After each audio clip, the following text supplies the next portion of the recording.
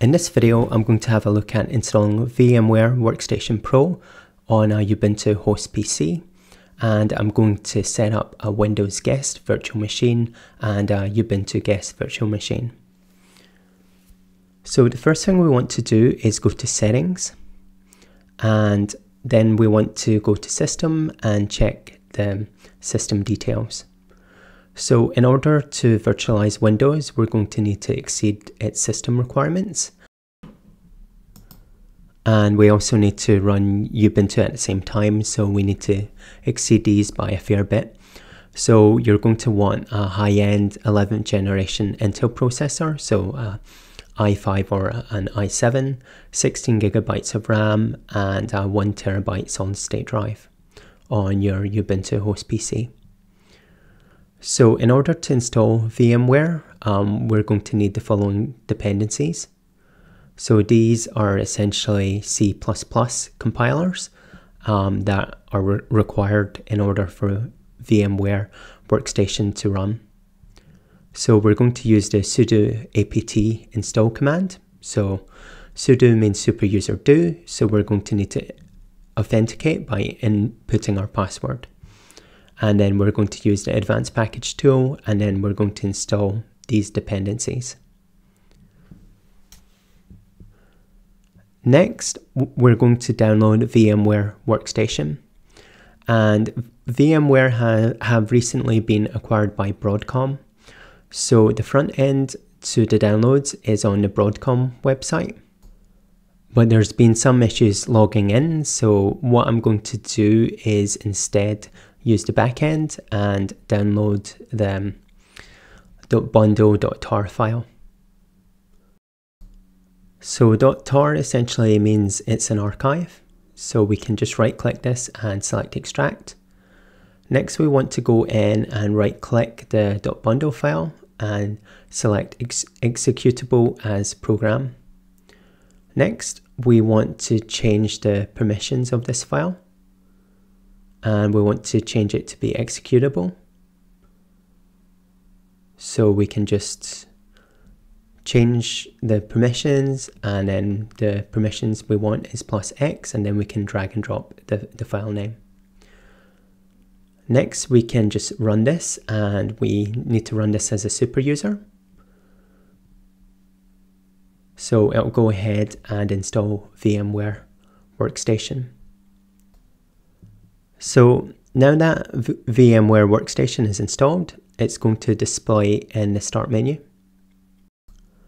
So we can go ahead and launch it, accept a license agreement, optionally check for product updates, optionally join the customer experience program, and then we're prompted to authenticate the task to finalize the VMware Workstation setup. So now that we've got VMware Workstation set up, we can go ahead and download Windows Installation ISO. So let's just go to Microsoft's software downloads page, and let's download Windows 11.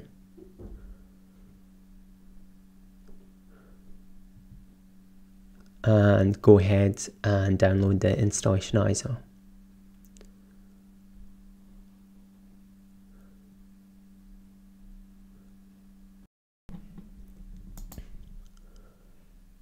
So now that we've got the Windows 11 installation ISO, we can open up VMware Player and select File, create a new virtual machine, select Use ISO Image, and then select the Windows 11 ISO image.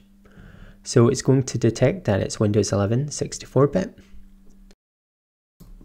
So in the next screen, we're going to be prompted for an encryption password for the Trusted Platform module.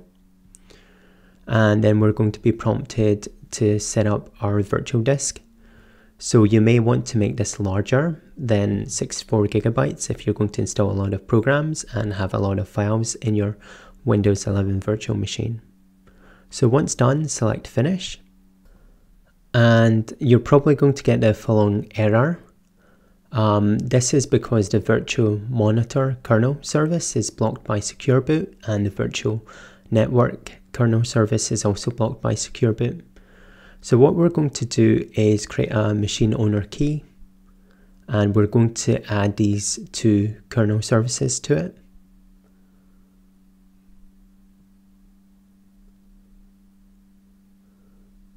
So now we can use the machine owner key utility, and then we're going to need to create a machine owner key password, input it again, and now when we reboot our PC, it's going to go into the machine owner key management within the BIOS setup. So we can enroll this machine owner key and then input the password and then press enter and then reboot.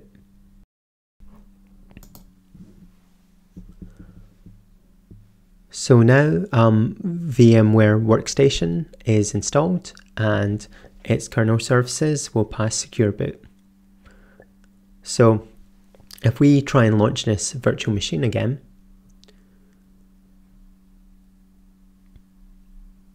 we're going to get some dialogues.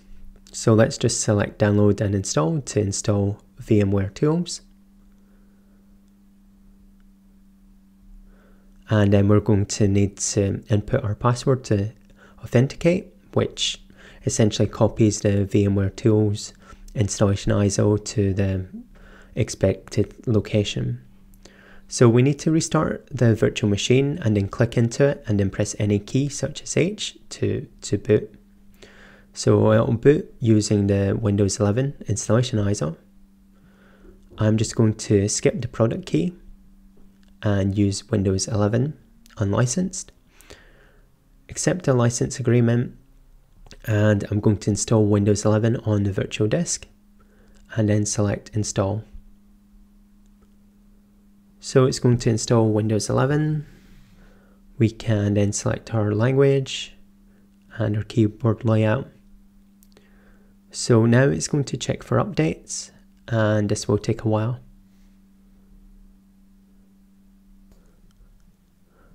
So input your PC name and then select setup for personal use, and it's going to check for more updates, and it will take a while to install these.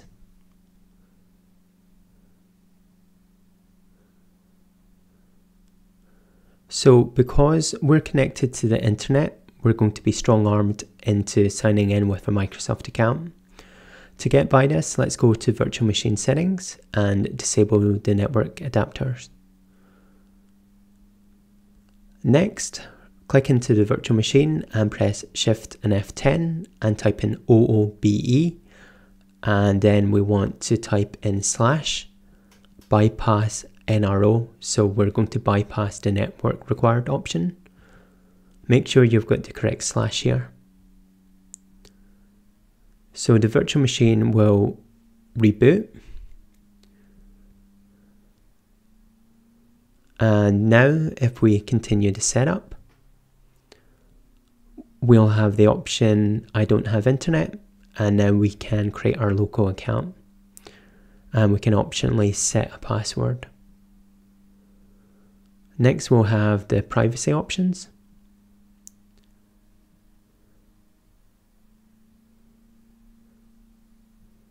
And we'll see the final screens in the Windows 11 setup. So what we can do now is just go to virtual machine and virtual machine settings and re-enable our network adapter.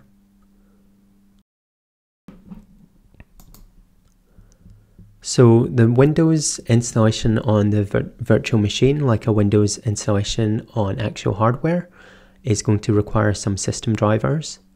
And the system drivers for the virtual machine are included in VMware Tools. So what we want to do is go ahead and install these. So what we're going to do is select virtual machine and select install VMware Tools.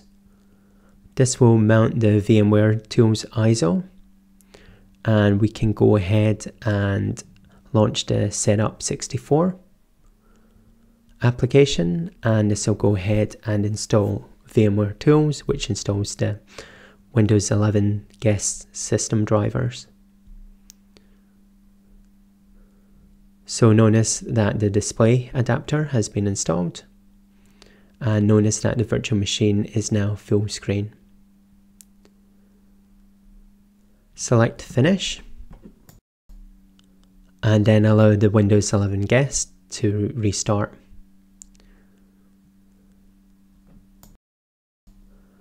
So installation of VMware Tools also allows drag and drop. This in theory should work both ways, but only seems to work to the virtual machine. So let me just create a file. So let's just create this Python script called script.py. And what we can do is drag this from documents in the Ubuntu host to the Windows 11 virtual machine. So we can go ahead and just modify this file, and let's just give it a different file name.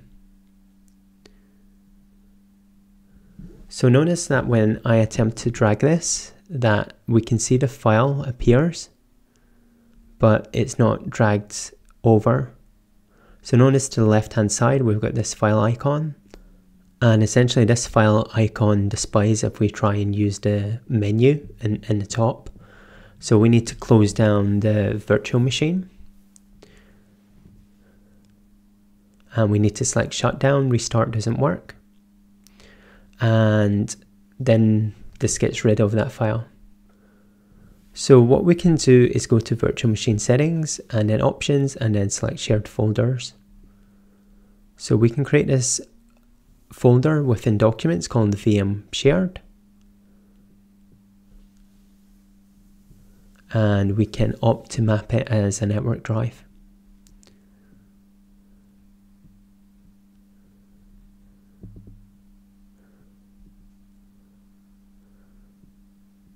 So now if we open up Windows Explorer and go to computer, we see VM shared, and we've got the script file. And we can copy this other script file, script2, across and access it in the Ubuntu host.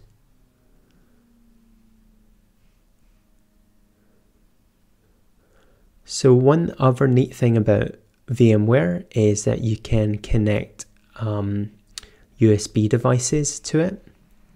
So I'm going to connect this microscope to it, and it displays as a camera. So if I open up the camera app and then allow the permissions, I can see this microscope. So the microscope's just pointing at my wooden desk, so I can go ahead and zoom in. And here I can see the scratches on this wooden desk.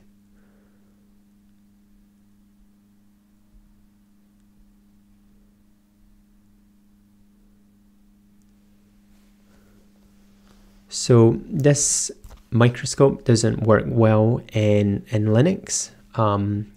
It's essentially recognized by the camera app, but doesn't display as a camera. So it's quite useful for me to use this in a Windows 11 virtual machine. And this configuration is quite useful when the user has one or two devices that don't have Linux drivers or software applications that only run on Windows. Let's download Ubuntu installation ISO now. And what we're going to do is create a new virtual machine from this installation ISO. So Ubuntu is detected. So let's fill in the options to create our account. And one option I would recommend changing is the disk size. So I'm going to up it to 120 gigabytes.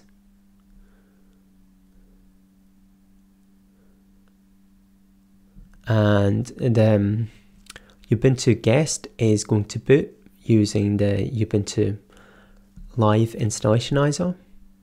And we can use this to go ahead and install Ubuntu using the default options. So erase the virtual disk and install Ubuntu. So in theory, this account page should automatically be populated because we provided these details to the virtual machine setup. It seems it's not passed these details through, so we need to input them again. So now what we're going to do is just go ahead and install.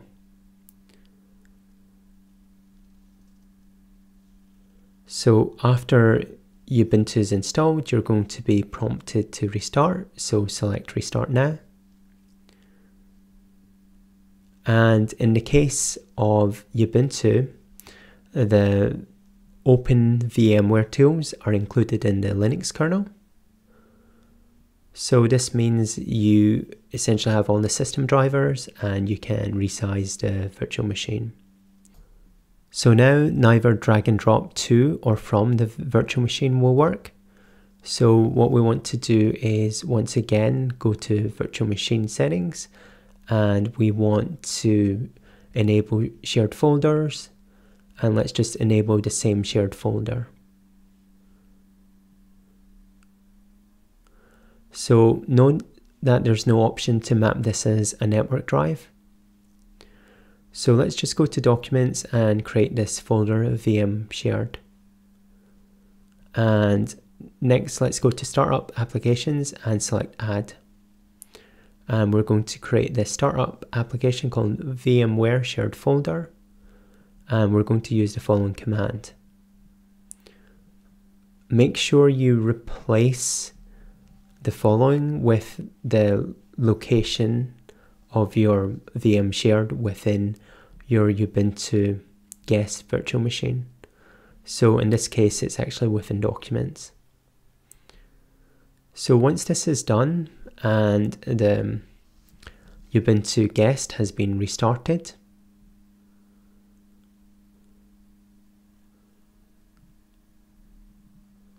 now when we go to this Documents folder and select the VM shared, notice it's a shared folder, and we can access the files from the host Ubuntu, and we can modify something in the guest Ubuntu and then view this in the host Ubuntu.